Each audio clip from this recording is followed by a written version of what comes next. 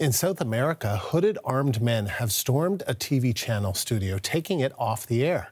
It happened in Ecuador and is just the latest in a series of attacks that have followed the declaration of a state of emergency.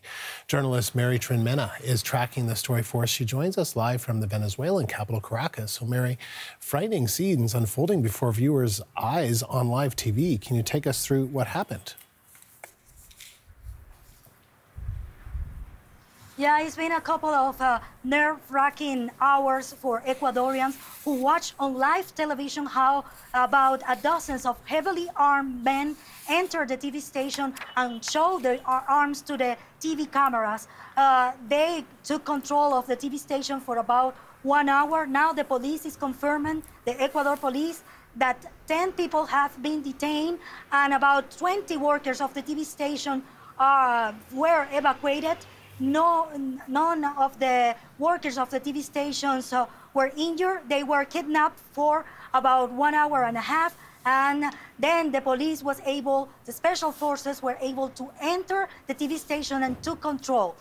This is happening, as you said, after a special emergency decree 2 days ago by President Daniel Noboa, who is making efforts to take control of growing violence in the South American country.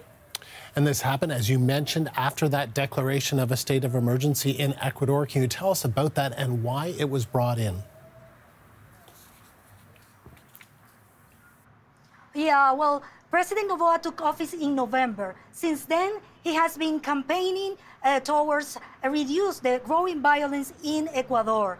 And the first step that he took was take control all over the prisons. But these prisons are controlled by several gangs. Now he's issuing a second decree today, just an hour ago, calling a second state of emergency, calling that there is an internal conflict, armed conflict in Ecuador, and calling the military forces to intervene. At first, only police took control and there was a state of emergency, but now the military is intervening and he is calling these groups terrorists.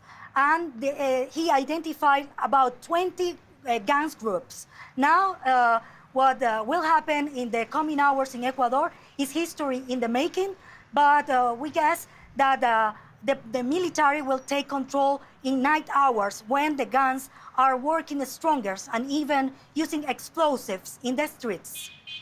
Mary, thank you. That's Mary Trinmena in Caracas, Venezuela.